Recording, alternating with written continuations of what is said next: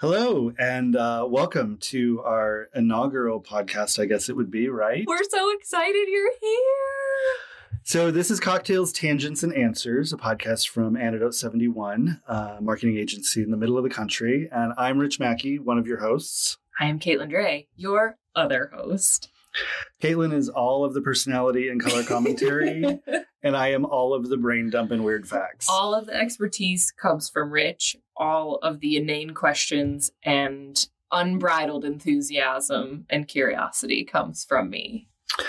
So I guess we should talk about what this podcast is. What right? are we? What are we even doing here? I honestly don't know some days. I guess there's not really a set agenda or topic for the series. It's really more whatever we want to make it, right? Yeah.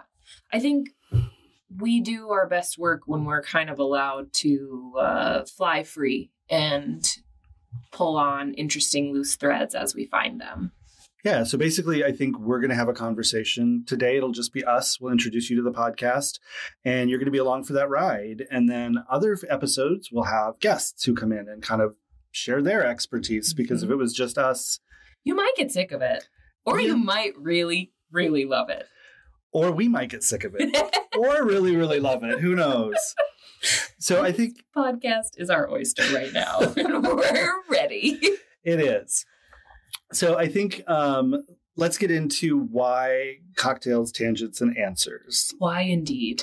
So let's start with cocktails. It is the first word, obviously. Yeah, I think it's first because it sets the stage. It's not necessarily the most important, but it is the most fun part of what we're going to do, at least in the name. Yeah, so hopefully that tells you that this is going to be a little bit loose podcast. There are cocktails happening. And, we'll also just share recipes. We'll share our ideas about cocktails. Mm-hmm. There might be something I love and Catelin hates. I think one thing that's really important to note about us as people and also Antidote 71 as an agency is that we are exceptionally motivated by food and beverage. And so it was important for us to be authentic to that. And it was also important for us to be able to share our expertise in the realm of cocktails, because it is wide ranging, and it is we hold very strong viewpoints. We absolutely do. And we hold individually strong viewpoints throughout the agency. So we're about 13 people right now. We'll grow, we'll shrink, who knows. But some people love very basic drinks, like a nice beer, maybe a Bud Light.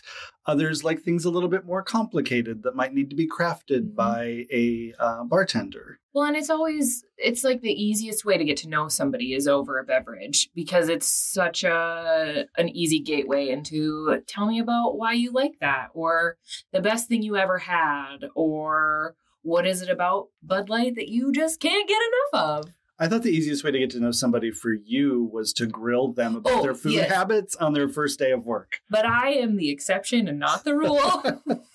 We do. That said, we do. One of our interview questions is what's your favorite restaurant locally? If you could make any dish, what would you make? We don't really ask the cocktail questions, I guess, in interviews. We could. I think it might be an interesting jumping off point. We do have right now we have a pretty young staff, so it might be interesting to see what the youths are drinking post college. I feel like I just have old man drinks. I know. I was like, I don't really want to revisit any of those choices for me. Like a cooler full of red, and then whatever was left on the shelf. That no one wants to drink that. I did in college. I had it was orange juice and raspberry liqueur, and I put them together, and it tasted like a lifesaver. But then I did that once, and I had so much of it, I got sick, and then I never drank it again. Yeah, which was probably a really good one. I've only just recently been able to revisit tequila. Wow. So, yeah, probably within the last 5 years. Wow, that is going to be a story for another time. That actually kind of gets us to the second point, because I just did one right there with the college story and the alcohol. It's to the tangents. So we will take you on a story journey. We know where point A is and we know where point B is. We just didn't tell you that there's 624 points in between there. They're and all also very fun and interesting. Offshoots, like left and right. So the tangents are going to happen. We don't plan them. We don't write them. We don't decide what tangent to go off on in an episode. It's just a word is sparked and we'll go down it. And we'll try to come back around to our topic for you. We just want to see what happens. But yeah, it's just really that discovery and that, that journey, I guess, that we're always on. And we do that in the office. Somebody will find something online. They'll share it in our chat tool. And then we will all be down this rabbit hole of, I believe one of the recent ones was bear outfits for children. Yes. And then we got into tie-dye bear outfits because producer Zach, who's sitting outside, has a lot of tie-dye shirts. And if he has a baby, it has to get a bear outfit, which he does. You have to. Yeah.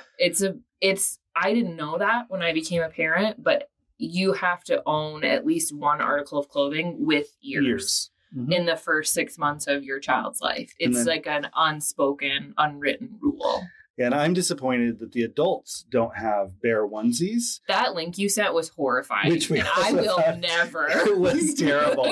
The woman in that weird tie-dye One onesie. of the suggested activities for the bear onesie was grocery shopping. Like a grown adult was going to wear that costume into a grocery store. I mean, I feel like all rules have been off the last couple of years on going out of the house and grocery shopping.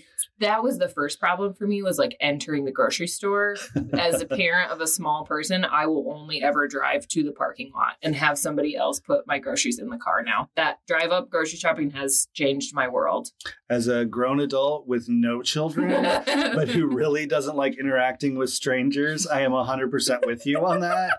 If I can get the free delivery and have them bring it to my house, like when I lived in Chicago way, way back early 2000s, Peapod was a thing. And it was a company that their whole thing was delivering groceries to you. And they were trialing it in Chicago. They were just too early. They were way too early, but I loved it. Too early. I lived on the second floor. They would carry everything up. Oh my gosh. They would set it on your counter in the kitchen. So it's Rich as a 30-year-old hip young guy in Chicago, and then all of the grannies who maybe know how to use the internet having their groceries delivered. Right. I'm in a third floor walk up and I can't carry my half gallon of milk. My grandson ordered these for me. I hope he did it right. Yeah, pretty much. And now I'm like aging toward the grandparent, but with no children, no grandkids. Very hip. I try to be. So again, more tangents. So hopefully you've got the tangent idea. Do you get the idea? We're going to jump in a little bit and pull back to kind of our notes and tell you a little bit about us. So, why should you listen to us aside from we're fascinating and wonderful and you'll get booze stories and recipes? We do know a bit about marketing. We know a bit about design and those things. And more importantly, our staff and the people we'll bring in as guests will be experts to go deep into specific areas of marketing. That's where the real magic is going to happen for sure. Yeah, so I have been doing marketing for longer than I care to admit. I thought it was really cool when it was like 20 years that I've been doing marketing. I'm like, that's a really great number. And now the number just keeps getting bigger. That's better than the alternative. It is. I guess stopping in death. It's much better to be continuing to grow old than done. But I started my career in Sioux City, Iowa, where we actually have an office there, as well as Omaha, Nebraska, at a small agency. Worked there for a few years. Came to Omaha. I sold TV ads. So shout out to anybody who remembers me from my KPTM days back in Omaha in the 90s. Realized after 1 year that I just really hated cold calling and hated what a nightmare. Door-to-door sales. Oh, yeah. Just go into I have hives. Like my job was to go into like a hair salon and find the owner and be like, hey, would you like to advertise on TV? Here's some packages. And the sad thing is I was really good at it and I made good money, but I was just like sick every day. Sad and horrible. I'm not wired for that. Sales quotas are, nope. So I jumped back into advertising with an agency here in Omaha, and then made the big break, went to Chicago at a little agency. Where you had all your groceries delivered. I did have my groceries delivered there, yes. So a little agency called Ogilvy and Mather, and worked there for a few years. In the early 2000s, as everything was like spiraling downward in the ad industry and layoffs and things. I learned that it's not great to be the one left after everybody else has been laid off because they just pile more work on you. Okay. So I bolted, went to another agency in Chicago and worked on Propel Fitness Water, which was a Gatorade brand in the early days, a wireless company, and then went client side marketing there at the wireless company, and then did marketing for a financial firm. And then in 2016, bought into this little agency called Antidote 71. This little dream, the little engine that could. I know. And so here I'm the fearless leader or the benevolent dictator, however you want to call it. Those. Well, I mean, if you're the benevolent dictator, I think you decide what the title is. See, there's the problem. I'm so benevolent. I let others decide my title. I don't know. I just am a giver. So that's a little about me. I've got a lot of traditional advertising background. I jumped into digital at Ogilvy really early on in the early 2000s. Like there was no Facebook. I don't think there was a Twitter. I should know that because I teach a class on it. Wasn't Facebook first?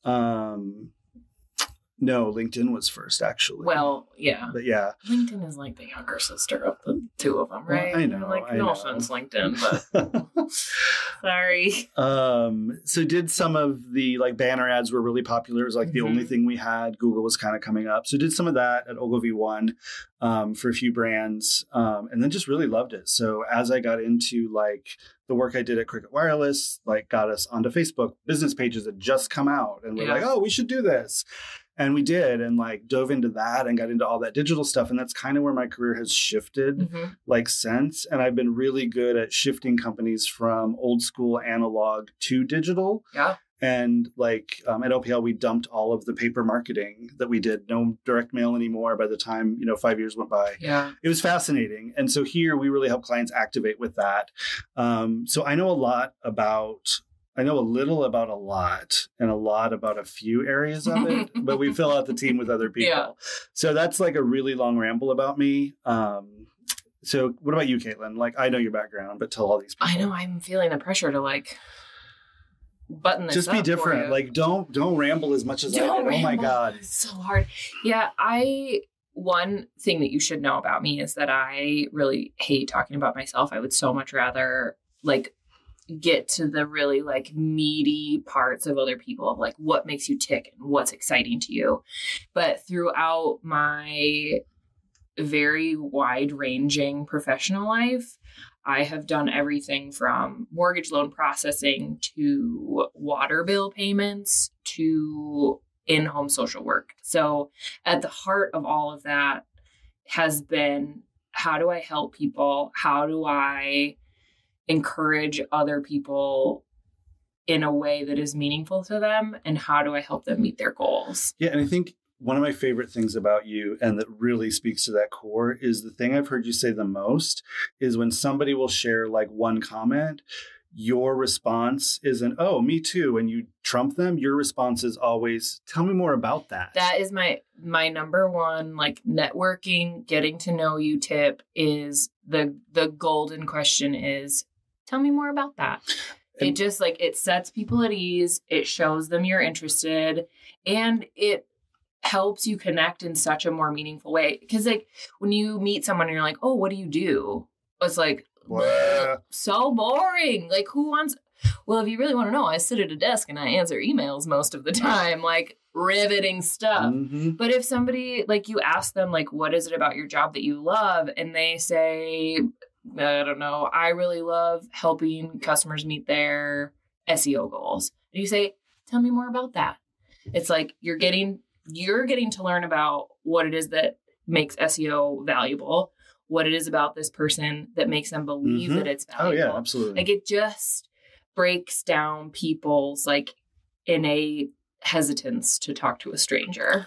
I think the other thing that I like about it is if they were just trying to give you an answer to like shut you down and get away from you, when you ask that, it's the perfect bullshit meter because you'll get people who look at you like deer in headlights and like, you actually want to talk to me. You weren't just being polite. And some people, that's terrifying too. And other people are like, oh, that's so awesome. Yeah. I thought this was just a cheesy, like, get to know you thing. But yeah, let's talk.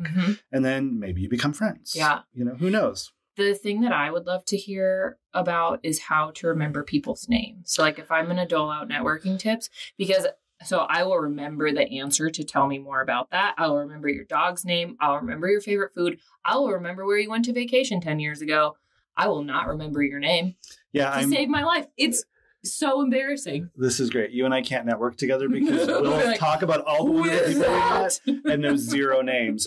I honestly think the only way to do that is like what you see in like a TV show like Veep or like what politicians with somebody following you around whispering in your ear. This is Catelin. She works at Antidote 71. She's a project manager and account executive. And you just like spring into action. Yeah, and you're like, oh, Catelin, that's so great.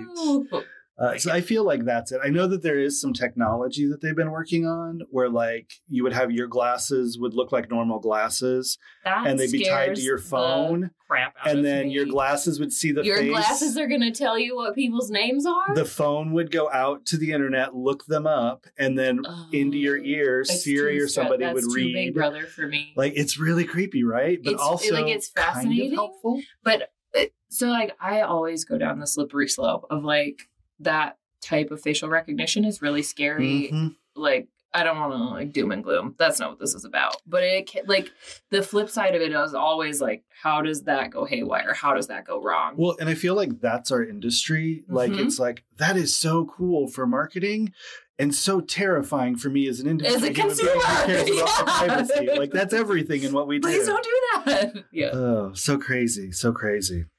So some good tangents in there while we talk about tangents. That's good too. We're already accomplishing our goals and it's been 10 minutes. So I think on the tangents piece, a really good thing to point out, like we believe a great idea can come from anywhere. And sometimes a really random, stupid thing we're talking about in the office, like pays off for a client in some way or pays off for us in some way. So finding that little thing and then just like, continuing to unravel it it until you've got just a pile of yarn in the corner and then reshaping like, what are you going to make with that? What can you do with that pile of yarn? Exactly. Yeah. I love a craft. So fantastic. Crafting.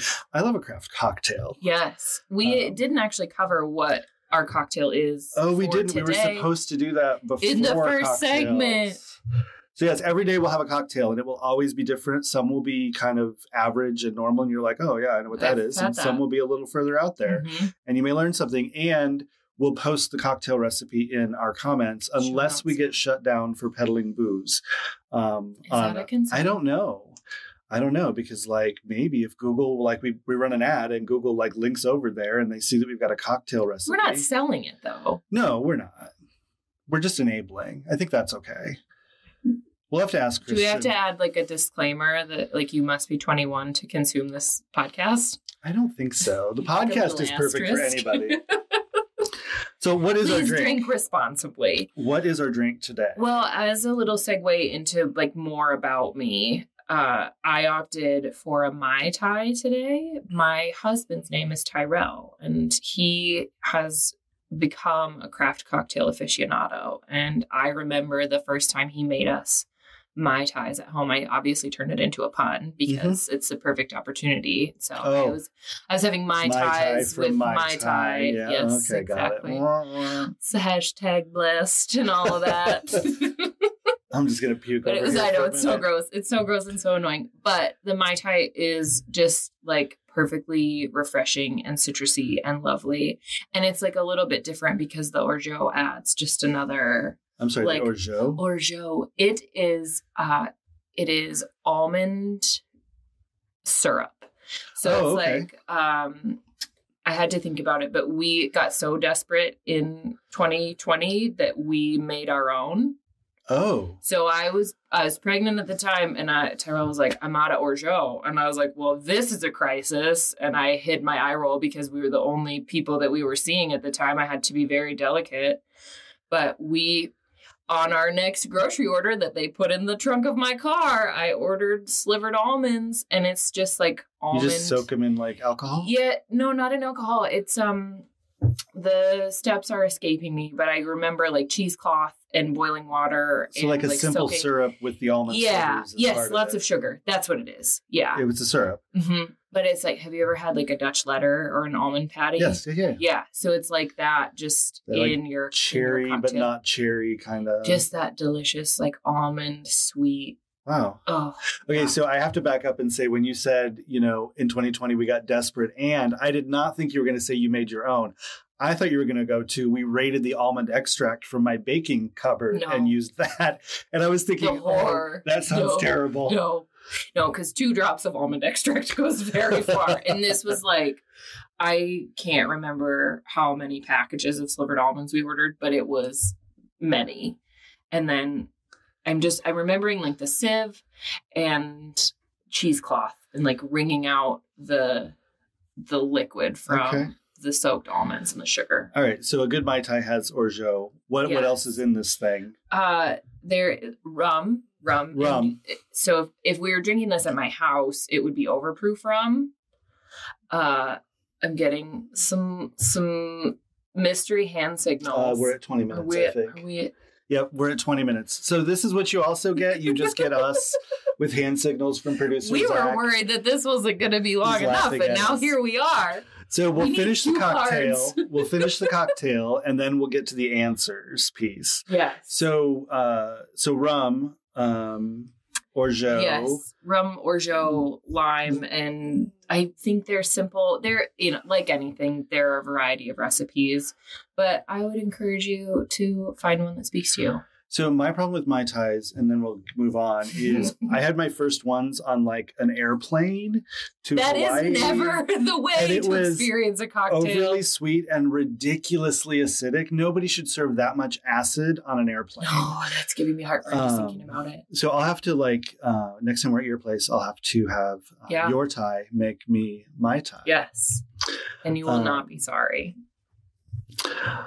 All right, so we're learning that we need to keep moving. So answers, cocktails we covered, and then we covered it again. We circle back around. Tangents, we've definitely nailed that one this time. You got it under control. So answers. So this is a marketing podcast, specifically mostly digital marketing. We'll get into some other areas and some broader design and broader marketing pieces as well.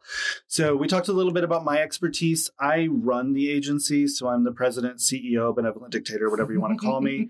I'm also the CFO, the CIO, the CTO, the EIO, like it's pretty much all of it. My background is really in account service and then in those digital marketing strategies and executions and those types of things. Yeah. And so I'll jump in on that sometimes. We'll probably do one where Catelin interviews me about something specific. And then that'll be like a 2-hour diatribe. We'll make that like a 4-part series of us just rambling. Cocktails will be part 1, tangents part 2, tangents part 3, and then answers part 4. Yeah. And so I'll be doing some of the interviewing. Catelin will also be doing some of the interviewing. She's got the personality, the enthusiasm, and just, like I said, unbridled enthusiasm and curiosity. That's all I'm bringing to this table. Yeah, I think when I said, hey, I think we need to do a podcast as an agency. We've got some clients who are going to start doing them. Caitlin's just immediately said, do you need a host? I could be a host. I love the sound of my voice. It's wonderful. Somebody else said that.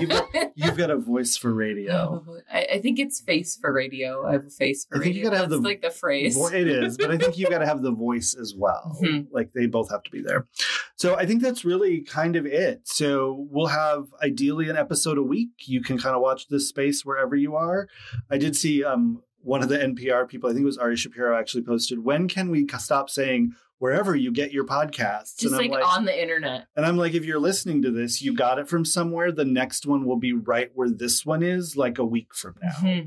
So just whatever that is. Maybe it's like the Walter Cronkite. Like nobody wanted to come up with their own sign off. So they're like, oh, that sounds good and is a nice way to button this up and put a ribbon on it and be done. I could really date myself and pull in, and now you know the rest of the story.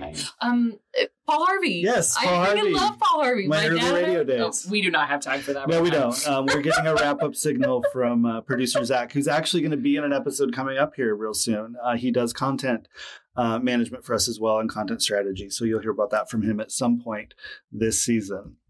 So, all right, that's it. I'm Rich Mackey. You can find me on all the social medias. You can find us on our website at antidote71.com. I'm Caitlin Dre, and the same. for me. You can find me on our website or on the internet somewhere. Yeah, likely. so thanks for coming along for the ride. The next ones should be a little bit more structured, but also still loose. And we'll see you next time. Thanks so much.